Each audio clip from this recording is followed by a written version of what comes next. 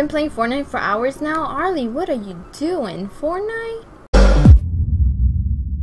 5, 4, Do it! 3, just hit! Do it! I don't know why Sony decided that it was a smart idea to pull Spidey out of the MCU. What the hell is going on here, man? It's only Sony, bro. Only Sony. Anyways, here we go. No! No! Sony! No! Back! No! Disney! Marvel! No! What are you doing? No! Can't we just get along, guys? What? I didn't do anything. Guys, breaking news! This is serious stuff. Disney and Mama Disney and Papa Marvel. Wait, no. Sony. It's Papa Sony and Mama Disney are fighting because Spider-Man is potentially leaving the Marvel Cinematic Universe. Disney and Sony Pictures will no longer share Tom Holland's web slinger. This is very early. This is the developing story that just came out. So okay, that is horrible, but my thing is like, if Tom Holland is still gonna be the same, if it's still gonna be the same actor over at Sony, but just with Kevin Feige and Marvel Studios and Disney out of the picture, my question is how is that gonna work out? Because, like, are they just gonna completely cut ties and just Tom Holland still go on his Spidey adventures, same cast, whatever? It doesn't make sense. Like, are they gonna tie out the MCU, or are they gonna make references just with Spider-Man not involved? Like, it doesn't make sense.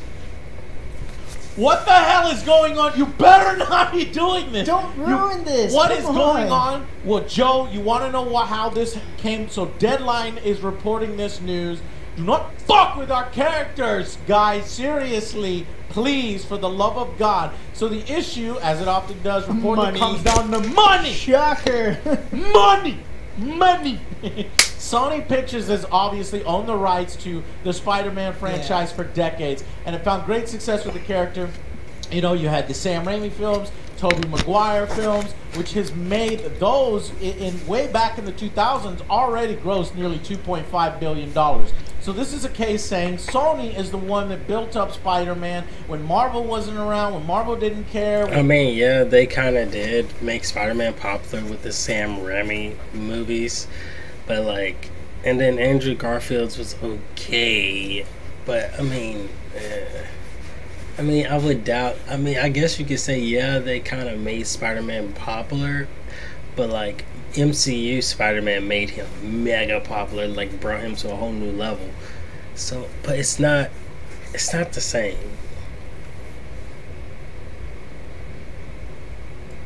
And when Disney didn't care, Sony did a lot of the heavy lifting. Now, of course, Marvel has come in and has made their universe amazing and great. And, you know, there was at one point where Marvel was about to go out of business, right? Yeah. So you can make a case that Sony has built up the character. But Sony films aren't that good, you know, in recent times, right? The good films are with Marvel Studios because they know what they're doing. That's why Disney has them and put money into that. So what happened is they were sharing the character, right? And that's why we got all those movies. They entered an unprecedented agreement with Disney and Marvel. Essentially, Disney got to use Tom Holland's version of Spidey in their Marvel Studios movies. 2016's Captain America, Avengers Infinity War 2018, and then of course Endgame.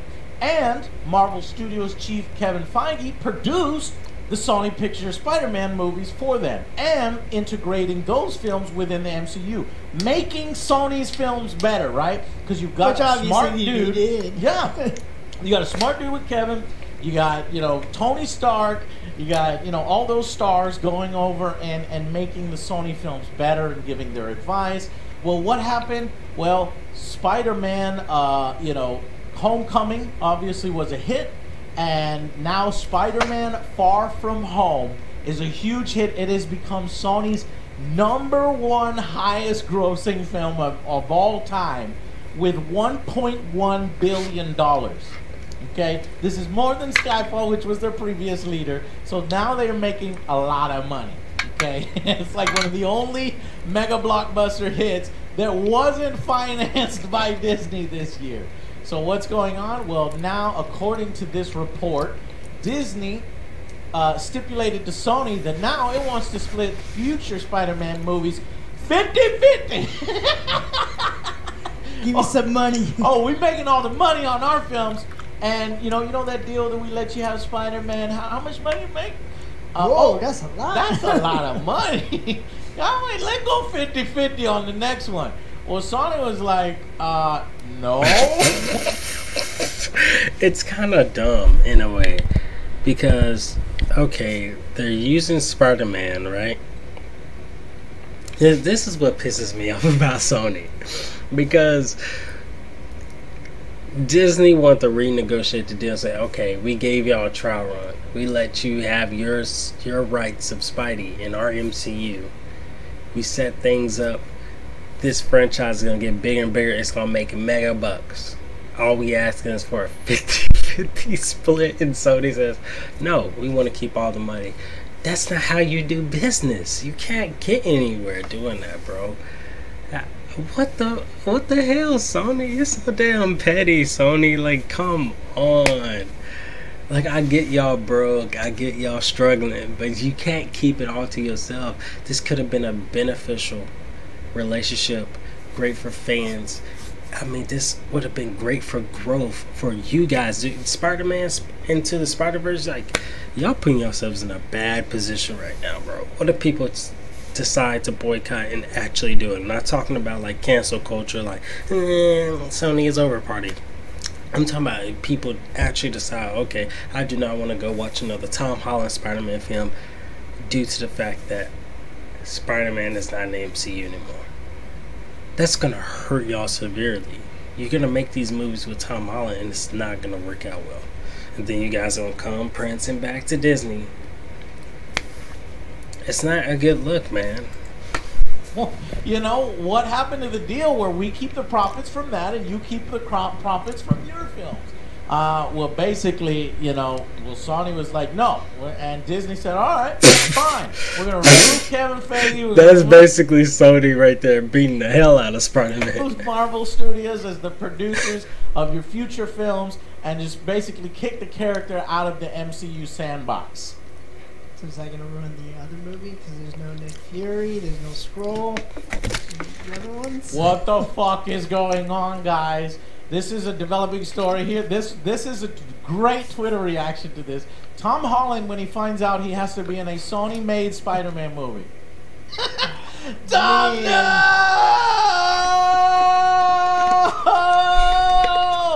Do not, I repeat, do not let this happen. These money-grubbing motherfuckers.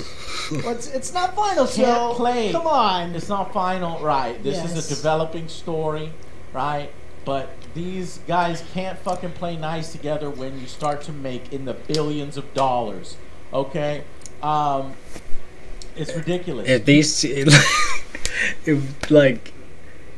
the fact that Sony can't give a 50-50 split, what if the next Spider-Man makes $2 billion? Let's say it has this outlier success where they are able to make Spider-Man like this next big character that leads the MCU, and then when it comes to that major conflict, Spider-Man dies. Yeah, man. You guys got to share the character. Sony has a little bit of some rights here. They hold the rights to the character, right? Now it's up to Disney and Marvel. If they don't want Sony to have a say in things, they need to buy out Spider-Man. Disney bought out Star Wars. Do you think they're gonna charge them like Sony? Be like, all right, you want to buy them out? $7 billion, $8 billion, right? It's a co-distribution right. Hey. Disney might do that shit, bro. Disney be like, look, alright, man, throw a number. They say $10 billion. Gotcha. Because, I don't think people understand, Disney's approaching the $1 trillion mark. Disney's huge, so showing out a ton of cash for Spidey, here's the thing. They're gonna make their money back with Spidey. Period, dude.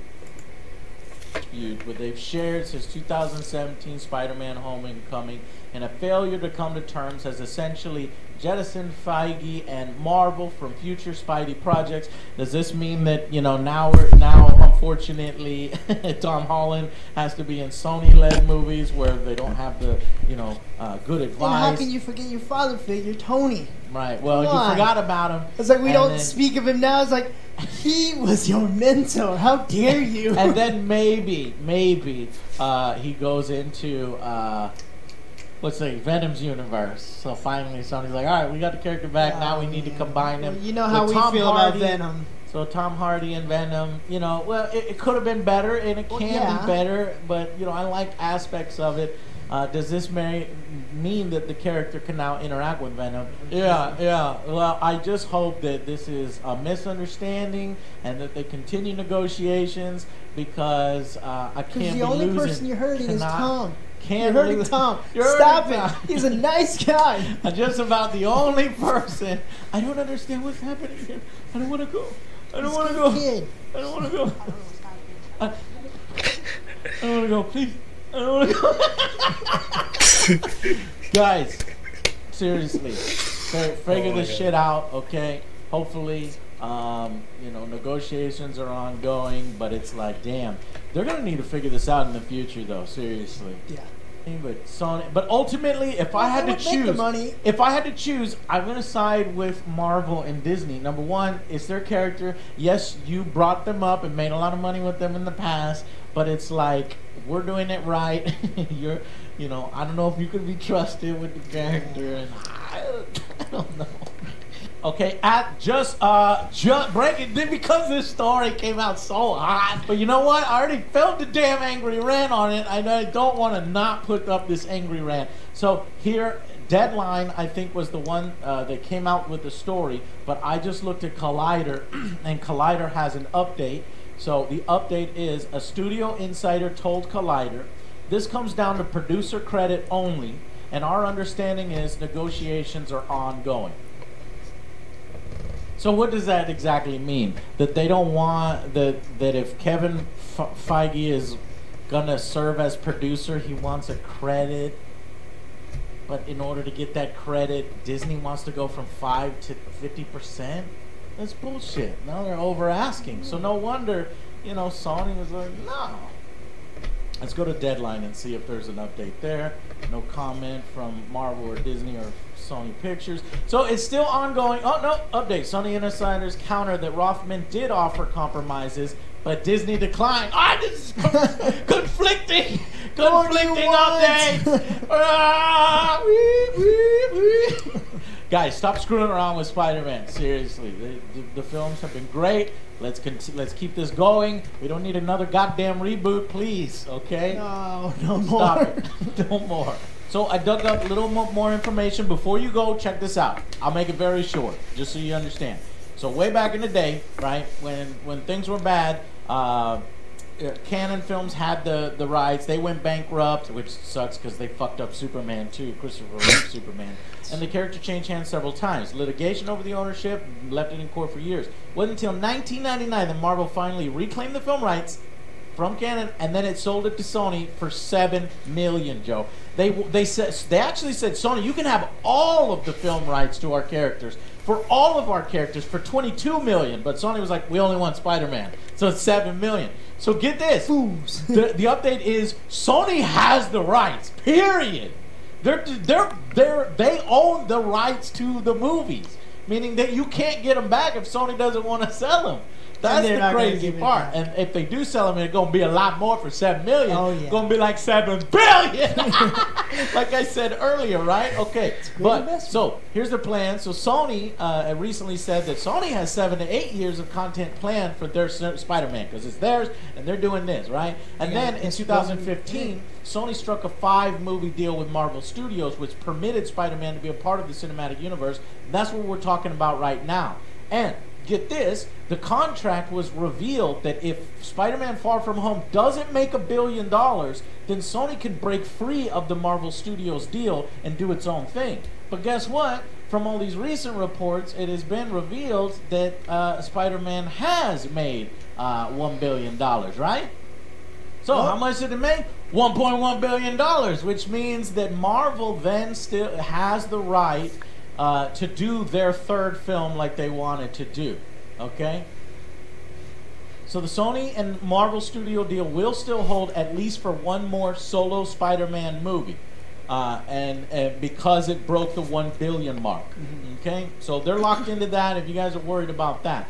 But this is still a big news story because Sony Pictures owns the rights, period. So after they get to do their third film in collaboration with Sony, which, you know, is the one after Far From Home, you know, then what do they do from there?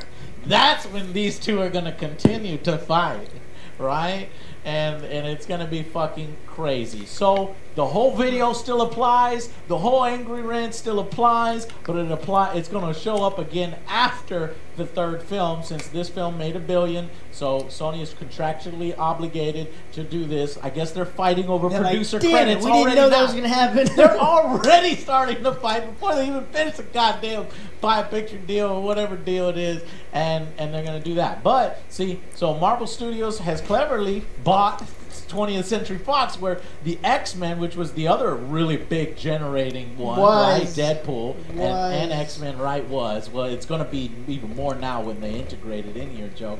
But the last big ones left is Sony. They got Spider-Man and Venom, those clever bastards. I don't know. But what is this over here? Lionsgate? Man, fuck you, Lionsgate. What did you have? Man-Thing. I wonder how much they bought that for.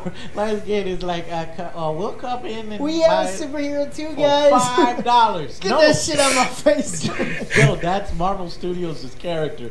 I don't know. It must have changed hands when they were playing poker one day, and Lionsgate was at the table. And then finally, Universal Pictures has Namor, right? That's fucking stupid too. But who knows, man? You made Thor fucking badass, and Thor I never really considered to be top tier and awesome.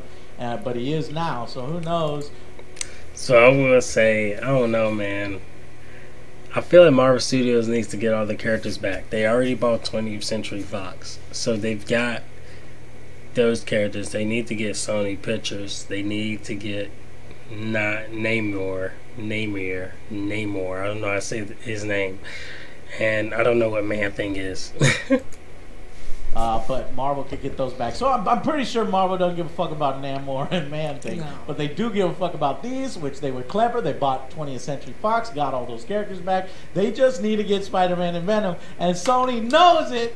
So Sony has them over the barrel, Joe. They do, because they own the rights. And unless you give them $7 billion, they ain't giving them back to you. That's the story. What do you guys think?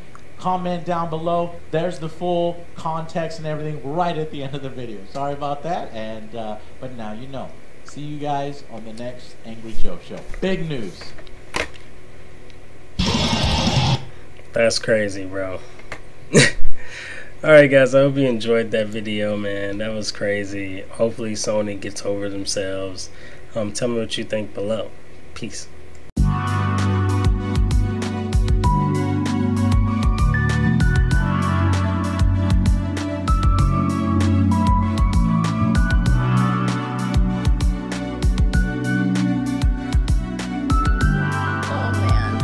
It's 2019, Arlie.